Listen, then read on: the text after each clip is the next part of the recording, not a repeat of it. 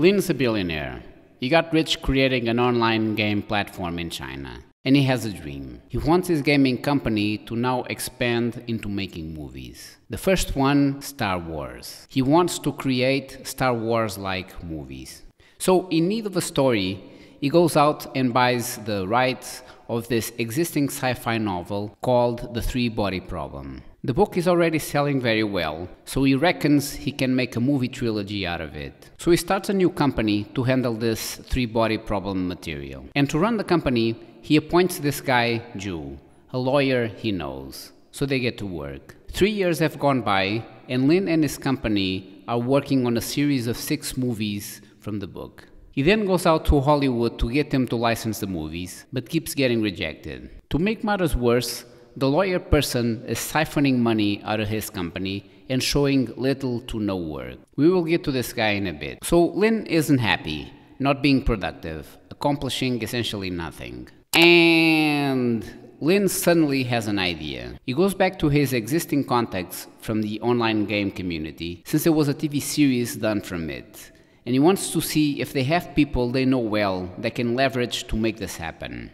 So these two people, turns out, they have a connection on Netflix. So they have a meeting, and eventually they all get a deal with them. They get a deal with Netflix to turn the three-body problem into a bunch of movies. Finally, things are starting to go right for Lin. He now goes back to his company and now starts getting things in order. He demotes the lawyer from head of the company and replaces him with another executive. But he made a deadly mistake. He didn't fire him. He kept him there, just demoted him. So obviously, the lawyer now is pissed.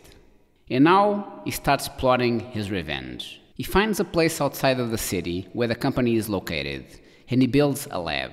He uses the dark web and Tor to learn how to poison people. So he orders a bunch of chemical stuff to make his untraceable poison. But he isn't a chemist. So he starts working on his poison, trying it on a bunch of rats, and when he gets it right, he is now ready for the next step of his plan. Revenge. So one day, while in the office, he spiked the beverages of his co-workers and Lin. And soon after, Lin and the other co-workers start feeling sick. Really sick. And soon all are rushed to the hospital. And the doctors immediately know they all have been poisoned. But they just can't seem to figure out with what. Remember that the lawyer took his time to learn how to make an untraceable poison. So they run test after test and get nowhere, trying to figure this out. But they call the police and tell them they are 100% sure they were all poisoned. They just don't know with what. And soon the police get involved and they start investigating.